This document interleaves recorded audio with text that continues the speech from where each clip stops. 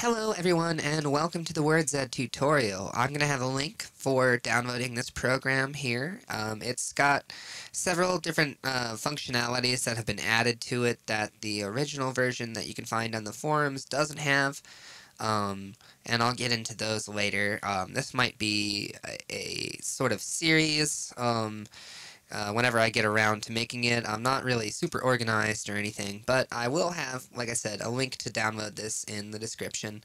And without any further ado, let's just get started. So I'm going to go File, New, bam. Now I got rid of all the stuff from my old project there. So under here, we're not going to get to all of these tabs today. We're probably going to do channels, adverts, and distribution for now. So underneath Channels tab, we have our Channels box. And you can add a channel here, and you can add as many channels as you want. You can also remove a channel. Let's just keep 2 for now.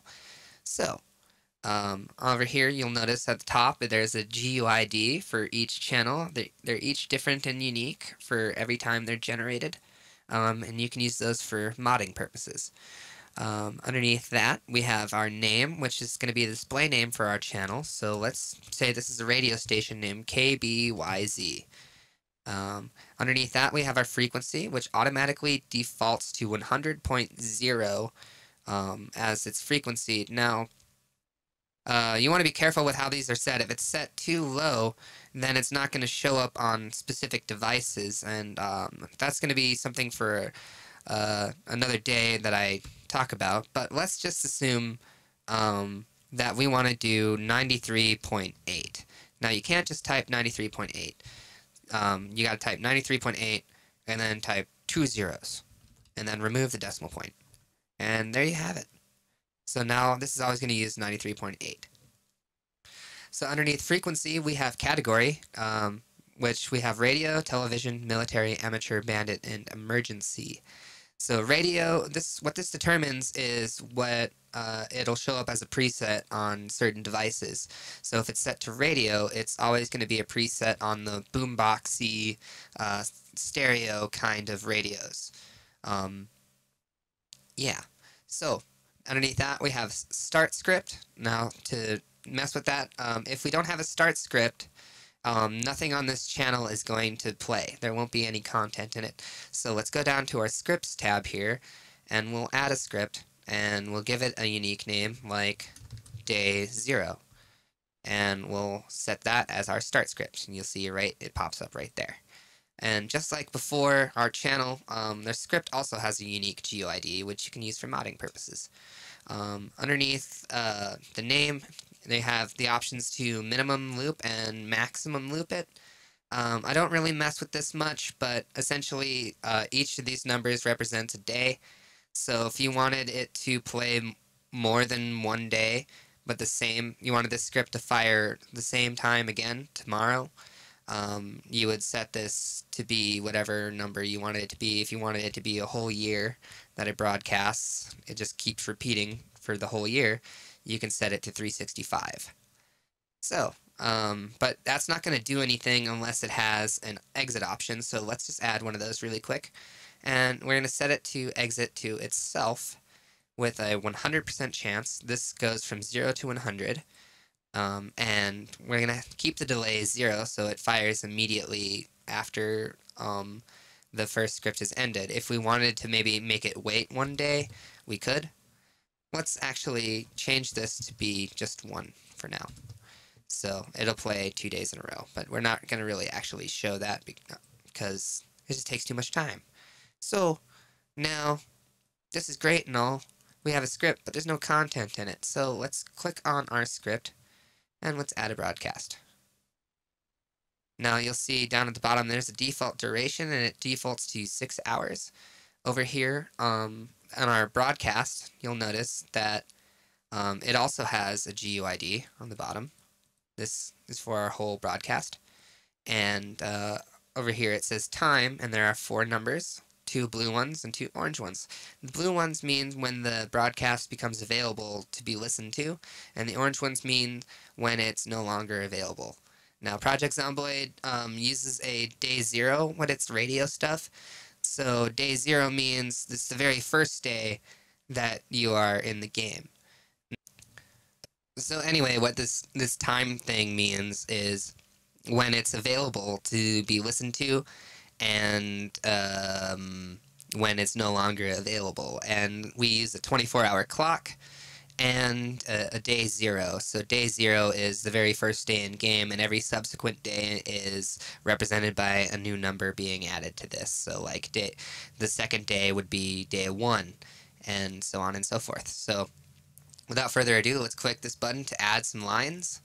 And you'll see that little text box show up here, and you can type in whatever you want, like whatever you want.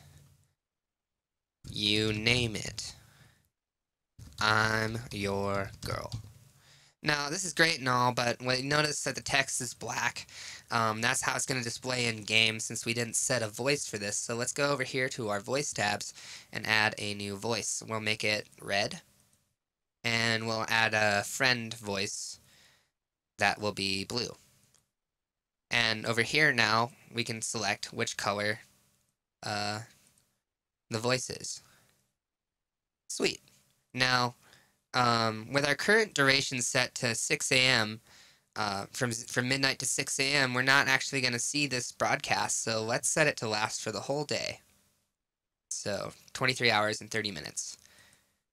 And just like that, we have a broadcast that lasts anywhere between midnight and nearly midnight of the next day. And yeah, we got 3 lines of text that'll show up. Now let's do some stuff to make this even fancier. If you control right click a broadcast line, you can bring up the player effects window. Now what this does is it allows you to influence the moodles and everything, and skill points that this gives. So let's say that this makes you not bored. So we're going to have it -1 boredom. And we'll close that. And you'll see that when you have an effect there, you can click on it and it'll be highlighted and it'll tell you what's there. And let's add in a couple of these, I gotta let you know, aren't used. Morale and fear, drunkenness, pain, and sanity and sickness are disabled.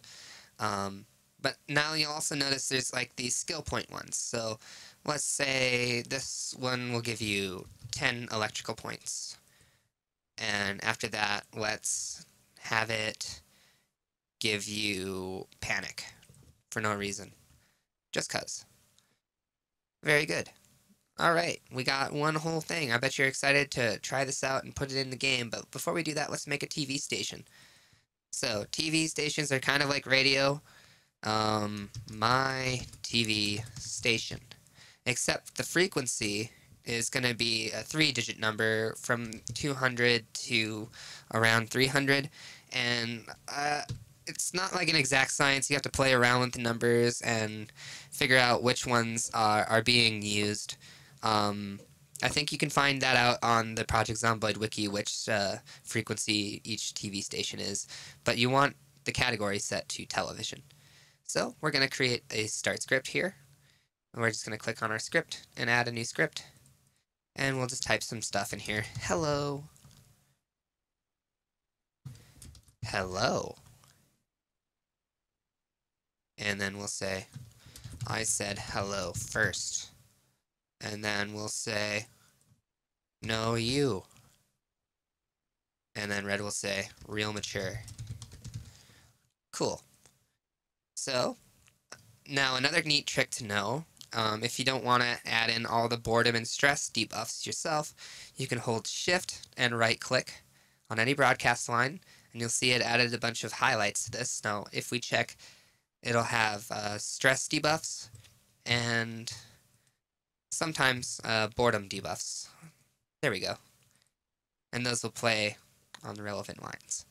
Sweet. So, now, without further ado, let's save this. And we're going to call this Test Radio 2. We'll save that file there. And now, we're going to go to our distributions and create a new version. Otherwise, it won't show in game. Oh, one last thing. We're gonna go to adverts today, and we're gonna add an advert category, and we're gonna call this TV adverts. We're gonna add a broadcast. Hello. Now let's say something more different. If you like pina coladas and getting caught in the rain, buy a pina colada today. And then Blue is going to chime in, 'cause it's gonna rain. Sweet. And we'll just add some effects to that broadcast. And now let's go to our TV station, our TV script, and over here where it says adverts, we can append an advert to play after this. And we'll see right there it says TV adverts. So we'll hit save, and we'll save it again.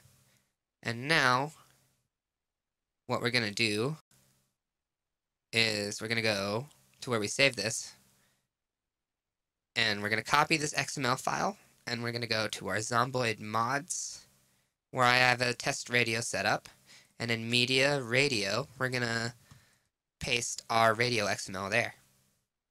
And now that we have that, we're going to try it out in game. Now to do this, we're going to have to enable our mod. Well, I don't need that one on. Let's see. Test radio, it's enabled. Let's go back.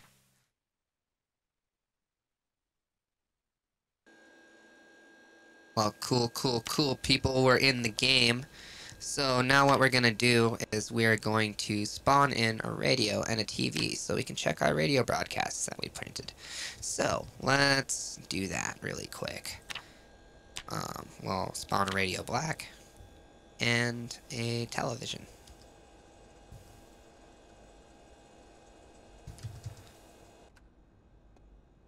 Now let's turn on our radio. We'll notice that it didn't seem to populate. Oh, wait, there it is. KBYZ. Let's tune in. Whatever you want, you name it. Got 10 electrical. I'm your girl. Got panicked. Sweet. Now let's turn that off. Now that works. And let's try our My TV station. Turn that on. Doesn't seem to play anything. We might have missed the broadcast. Sometimes it will play the broadcast if you spawn in an area where another TV that also had the TV on. So don't get too bent out of shape if it doesn't work right away. Sometimes it takes multiple tests. But we did see that we got our radio station working. So that is a thumbs up from me. Alright, see you guys in the next tutorial.